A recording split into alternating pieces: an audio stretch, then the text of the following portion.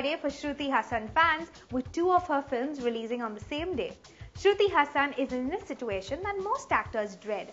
Whenever a movie release is around the corner, most actors secretly hate the fact that they have to take on multi-city promotional tours to promote their movies. But imagine the dilemma if an actor's two different films were to be released on the same day. It must be a nightmare with the poor artist running around between two production houses. And imagine the dilemma that the fans face. Well, our favorite starlet Shruti is in a sticky situation with two of her films, Ramaiya Vastavaya and D-Day, releasing on the same day. And the two roles couldn't have been more different. While D-Day has her playing a Pakistani prostitute who falls for a raw agent, that's Arjun Rampal, Ramaiya Vastavaya has her playing a naughty village belle. We're sure it's great for Shruti, but her fans must definitely be confused which one to go for first.